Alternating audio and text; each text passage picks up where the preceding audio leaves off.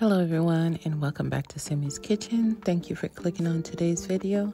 If you're returning, hi, thank you again for clicking on another video. If this is your first time here, my name is Simmy and it's nice to meet you. So today I'm going to be making some curry chicken. Now this is by far one of my favorite meals. Okay, I could eat a whole pot of curry chicken. So I have 4 chicken thighs and I cut them in threes and clean them on up. And now for my seasoning, I have 2 different kinds of curry powder that I will be using. I have an Indian curry powder and I have a Jamaican curry powder. So I use 2 teaspoons of my Jamaican curry powder and I use 1 teaspoon of turmeric. I have 1 teaspoon of all-purpose seasoning, 1 teaspoon of chicken seasoning. I have about 1/4 teaspoon of ground thyme, 1 teaspoon of garlic powder, and 1 teaspoon of black pepper. I also have fresh ginger, fresh garlic, and fresh onions chopped up. I have 2 potatoes sliced up, and you're gonna need about 2 tablespoons of butter. In the pot, I put the butter in, and we're gonna take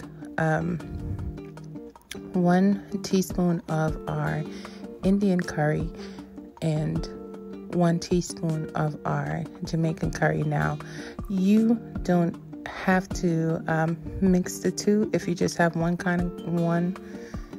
type of curry, then you just use that. I like the mixture of both of the different curries, and we're just going to cook that off a little bit for about 3 to 5 minutes. We're just going to let that cook off for a bit, and then I'm going to go in and add my onions. And once I let my onions cook down for a bit, we're going to add our chicken. Now this process is only going to take roughly about 30 minutes. It's not going to take long at all. So you could use any part of the chicken that you would like.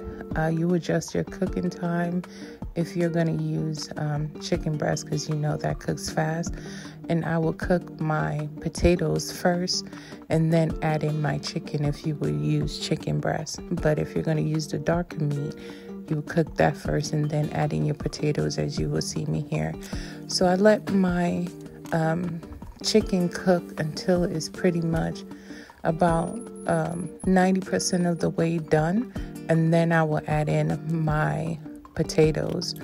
You'll also need some water. Now with the water, you want to add a little bit at a time, because you want your curry, gravy, curry sauce, whatever, to be nice and thick. You don't want a runny curry sauce. That's not good for nothing.